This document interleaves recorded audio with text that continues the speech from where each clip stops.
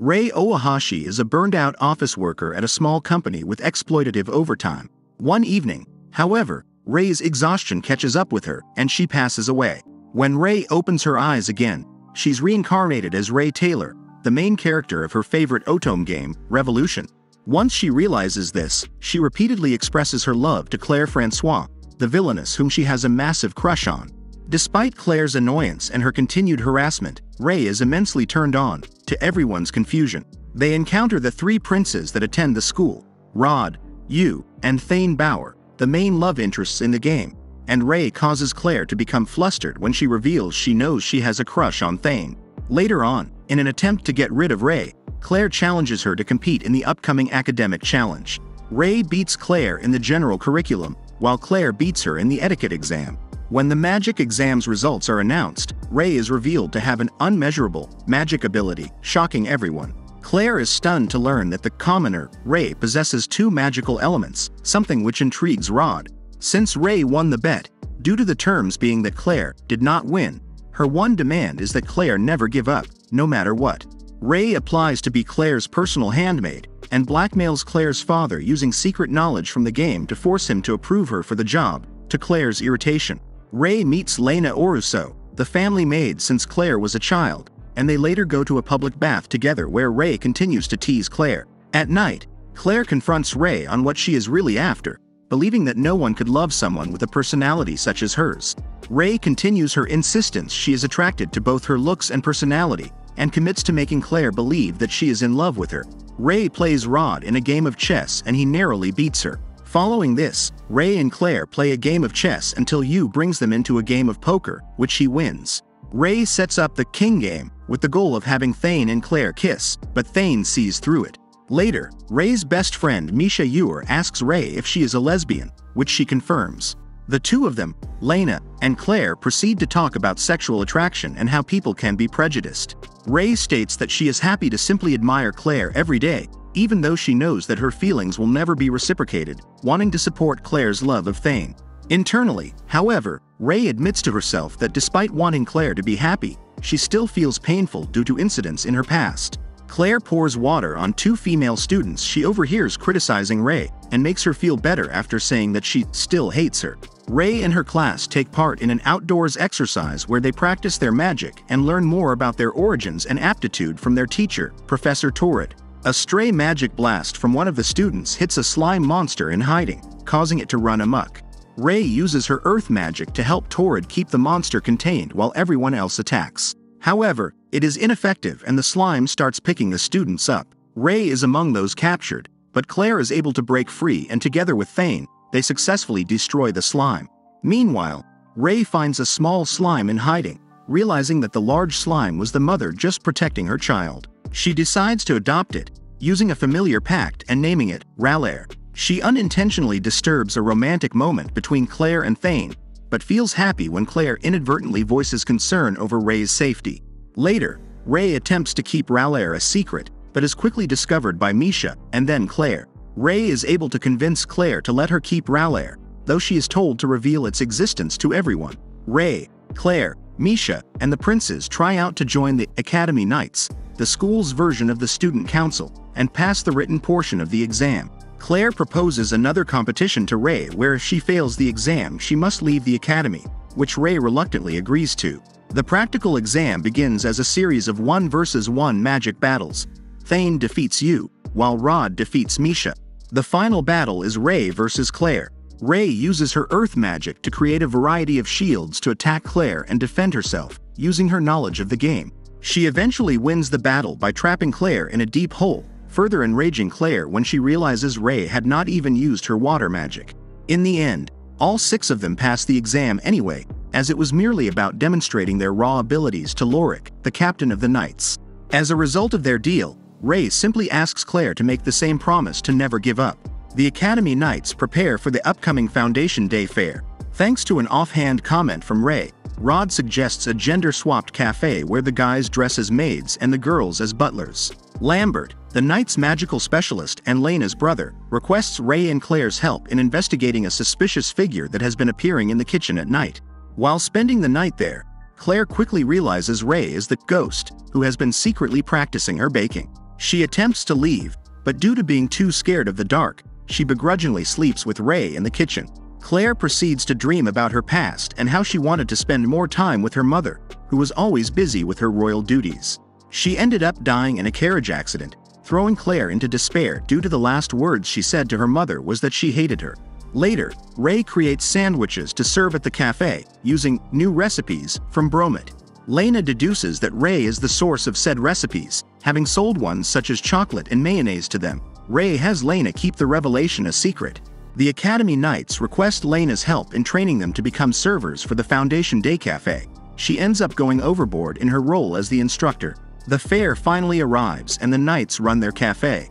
During one of her breaks, Ray has herself served by Claire, to the latter's annoyance. Ray ends up having to serve the snobby Prince Marcel of the Empire of Loro, an event from the game where she is constantly pestered until one of the princes intervenes. Instead, Claire appears and helps save her from the predicament. When Claire is on break, Ray takes her to explore the rest of the fair. A commoner named Matt approaches Ray seeking her support in their commoner movement to achieve equality between the royals and commoners, but she is pulled away by Claire. Ray gives Claire a necklace, causing Claire to once again ask why Ray is so interested in her, leading Ray to internally reflect how the stress of her past life pushed her to the brink until the game version of Claire saved her. Later, the girls learn that Yu's attendant Didi attacked Matt with his magic. Ray, Claire, and Misha learn from Matt that he got into an argument with Didi, who pulled out his wand and nearly burnt him alive with his magic. Elsewhere, Didi claims he only meant to threaten Matt. The Knights inspect his wand for tampering, while protesting commoners begin to grow. The princes get into an argument over how to deal with the situation, causing them to theorize the spiritual church is behind the incident. While the Knights attempt to calm things down, Didi's sentence is eventually revealed to be 1 week of house arrest, which sparks further dissension. That night, Ray uses her magic on Claire to put her to sleep, entrusting Lena to keep her safe in her room. Using her knowledge of the game, Ray confronts the true mastermind, Lambert, who orchestrated the events to steal a bell which can summon monsters. She figures out he is acting under the church's behalf, all to protect Lena, whom he is having an incestuous relationship with. Lena then appears and attempts to hold Claire hostage, but she awakens. Suddenly, a mysterious masked man Ray does not recognize arrives, repairs the bell she broke, and forces Lambert to activate it, awakening a nearby chimera. Ray acts as bait to lure the chimera away while Claire charges up a powerful magic blast, which successfully destroys it. The masked man suddenly reappears and tries to attack Claire, but Thane jumps in and saves her. The masked man disappears as Thane is revealed to be seriously poisoned by his attack. Ray uses her knowledge of the game to heal Thane.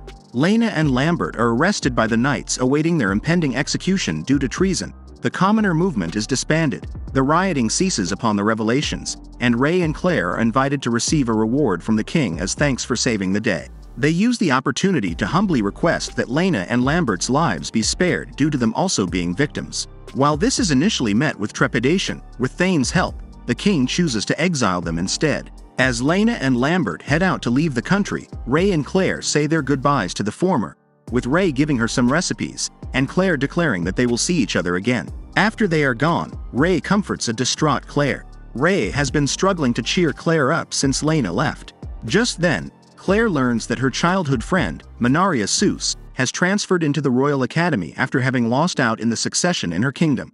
Minaria proceeds to become extremely popular, in particular amongst the girls, and especially Claire, who acts very affectionate towards her. Ray is jealous of Minaria due to her role in the game being just to keep Claire busy with the princes. However, Minaria becomes increasingly intrigued by Ray and her actions. When Rod challenges Minaria to a duel, she demonstrates her incredible abilities as not only a quadcaster, but also being capable of using spell-breaking magic. The group later discuss amongst themselves about a magical ceremony inspired by an old poem which people use to determine who they would get married to. Ray's jealousy reaches a boiling point after Claire states she prefers Minaria over her, which is further exacerbated when Minaria starts openly flirting with Claire. Ray is forced to deal with Minaria as she continues to spend more time with Claire. The Knights begin preparing for the amour ceremony, in which two people compete for another's affection by examining the weight of two objects on a magical artifact. Claire's friends, Loretta and Peppy, attempt to warn Ray about Minaria based on rumors they have heard about her. Minaria later confronts Ray about her feelings for Claire. believing she is just being a coward and making excuses to not get hurt. To test her resolve, Minaria challenges Rei to a magical duel. Despite giving it her all, Rei is brutally defeated by Minaria in battle by her domination attack. As Minaria heals Rei, she notices Claire's horrified reaction. When Claire confronts Rei about her foul mood, Rei reveals the duel was to determine who was worthy to be with her. Claire is outraged over this revelation, and in response, Rei angrily quits her job as a maid, which Claire bluntly accepts. Rei runs off, regretting what she just did, while Claire is secretly upset about the situation. Minaria furiously confronts Rei over abandoning Claire, criticizing her lack of true resolve. She reveals how she was in love with her maid, but after driving her away due to her heavy advances, proceeded to frequently visit brothels in a vain attempt to satisfy her desires. Minaria decides Claire will be her next target, spurring Rei on to challenge her to compete in the Amour ceremony.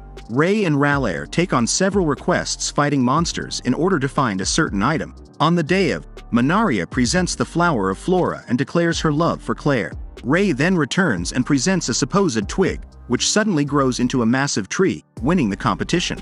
As Rei declares her love for Claire, Minaria reveals she has been in love with Rei all along. When she attempts to kiss Rei, Claire instinctively declares that Rei is hers, before embarrassingly trying to deny it. Minaria later heads back home to her kingdom after the first prince dies. Before she leaves, Minaria questions who Rei really is, due to her secret knowledge of the game, while Rei realizes Minaria purposefully played the role of the bad guy in order to get her and Claire to become closer with each other. Rei and Claire return back to their class, with Claire now calling Rei by her name. If you enjoyed this recap, make sure to check out another one on your screen. And don't forget to leave a like and subscribe to my channel if you haven't already. Goodbye.